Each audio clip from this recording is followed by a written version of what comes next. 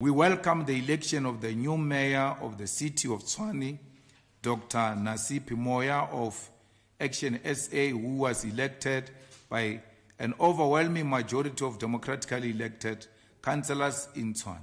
The people of Amanskral, Soshanguve, Atteridgeville, Mamelodi, and Arankua have been neglected, left to live alongside illegal dump sites without clean and dependable water, while white suburbs were given maximum attention.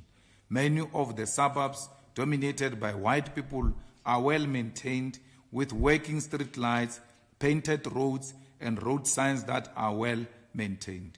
We call on the newly elected mayor to hit the ground running, consult the collective, and deliver services to all the people of the city of Tswane and avoid prioritizing areas on the basis of race like the former mayor. We welcome the dissolution of the dysfunctional Municipal Council of Tawazimbi, and we view this development as necessary. The whole municipality is dissolved and is expected to hold elections in all 12 wards on the 4th of December 2024.